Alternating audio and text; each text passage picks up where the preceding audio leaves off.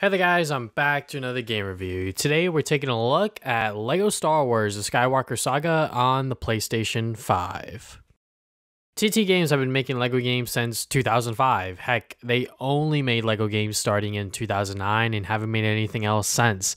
I played the first LEGO Star Wars game when I was a kid and I loved it. Me and my brother would wake up every morning until we 100% of the game. This was my first time I finished a game completely. Over the years, I would continue to play the LEGO games as my brother fell out of love for them.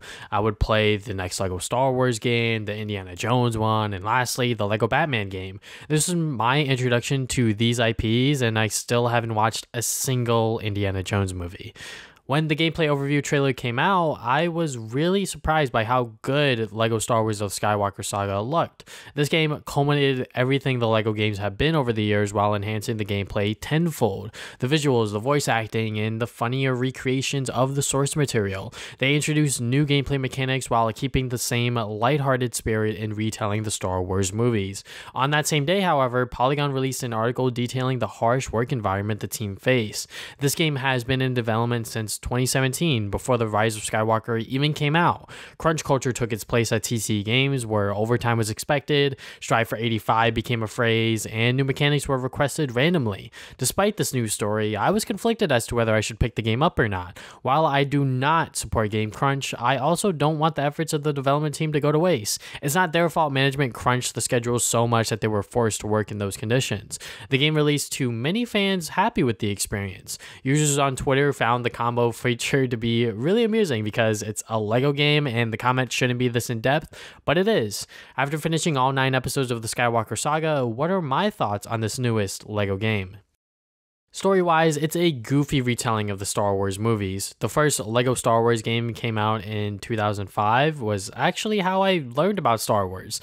It was when I was like 7 or 8 at the time, so cut me some slack. I have obviously watched the movies now, but it's been years since I've watched the prequels and the original trilogy. The Disney trilogy is more fresh in my mind because I still remember seeing those movies in theaters. CT Games nails it once again with the jokes and parodying of the movies. I would laugh a couple of times throughout each episode and found the riffing of the movies to be amusing. I was most intrigued about the Disney trilogy because I haven't seen those movies get parodied in LEGO form, and I was not disappointed. No matter how much you enjoy the Star Wars movies, you have to admit their silly nature and their intention to sell toys. I mean, look at The Mandalorian. Baby Yoda merchandise is everywhere, but I digress. Now, would I recommend LEGO Star Wars The Skywalker Saga as a way to introduce kids to Star Wars? Sure. Why not? The source material is obviously more serious in its storytelling, but you get the gist of the movies here. TC Games does a fantastic job once again, making fun of the Star Wars story. The gameplay for this game is out of this world. The game size itself is massive. You're exploring everything Star Wars has to offer in the galaxy and beyond. Planets are fully explorable and act as a mini sandbox hub, traveling from planet to planet to complete missions and find collectibles. Unlike any previous LEGO game, the game's combat system has been expanded from just mashing the square button. The combo system allows players to juggle their enemies in the air and have more fun while fighting. It's clearly better for the Jedi since you could use the Force to toss enemies around, but being able to mash different buttons during combat lets the player be more creative. Some people will still mash the square button, which is a feasible way to deal with enemies, but I appreciate this really unnecessary combo system for a LEGO Star Wars game. You can also throw your lightsaber, which is helpful, especially during boss fights. You'll occasionally have to solve puzzles, build objects, or control a ship. The puzzles are pretty simple, coming from a 23-year-old playing a children's game. Most of them involve lining up the pattern or memorizing a button combination. Nothing crazy, but good puzzles for kids to use their brain on. You'll build objects to advance to the next part of the game. It can be a ladder or a weapon to clear a pathway. Honestly, I wish building happened more because it is a LEGO game. It used to be a larger part of the game from what I can remember, but it happens only a couple times in each episode.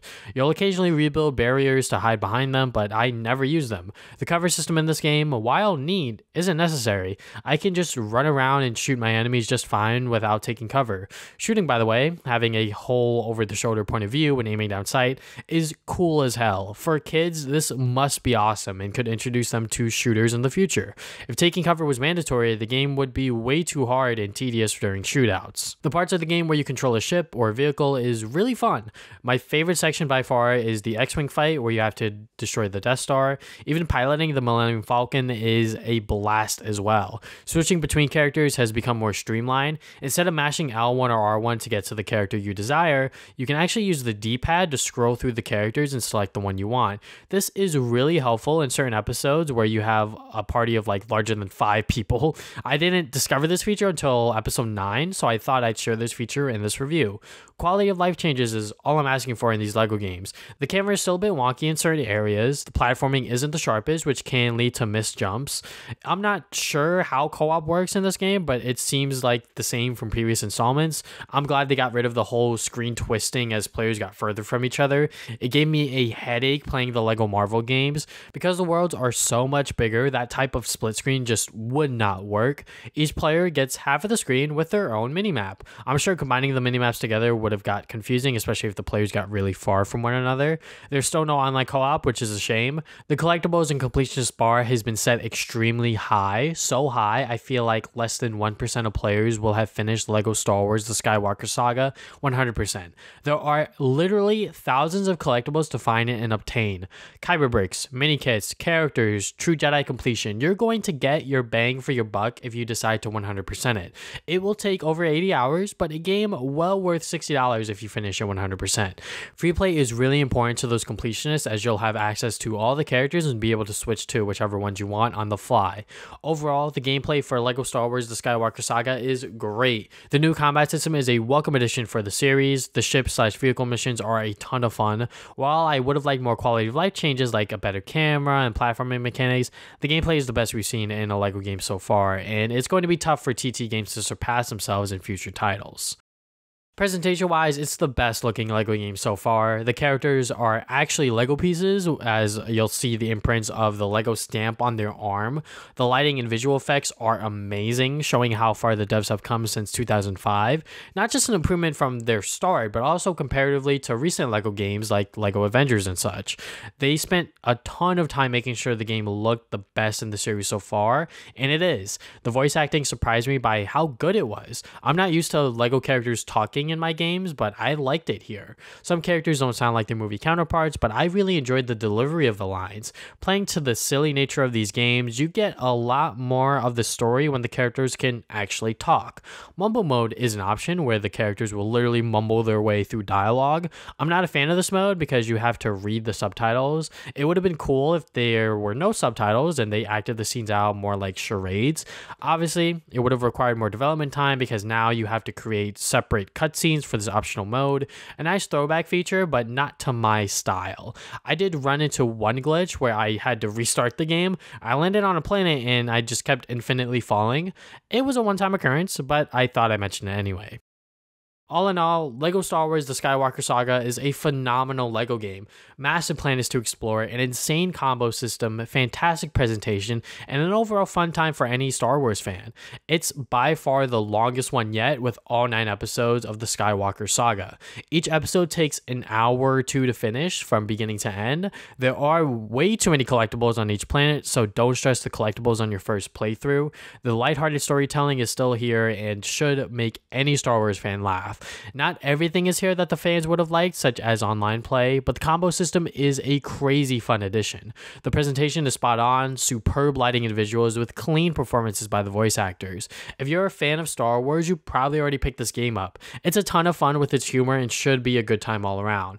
Normally, I would wait for LEGO games to go on sale if I had any interest in them, but for LEGO Star Wars The Skywalker Saga, I could recommend it at its full price of $60. You're guaranteed to get plus 10 hours of enjoyment if you finish all the episodes. More hours can be clocked in if you explore the planets and collect everything. This is the biggest LEGO game ever, and it's also the best one too. So that is my review for Lego Star Wars The Skywalker Saga. I hope you guys enjoyed the video. Thank you guys for watching. If you guys have not already, you can subscribe. I put new videos up on Saturdays. You can follow me on social media, Facebook and Twitter. Try to put updates to my future videos. Check out my podcast at anchor.fm/Travis Podcast. Talk about games, movies, and anime every other week. And yeah, that is all I have for today. Thank you guys for watching this video once again. I'll see you guys next time with more videos.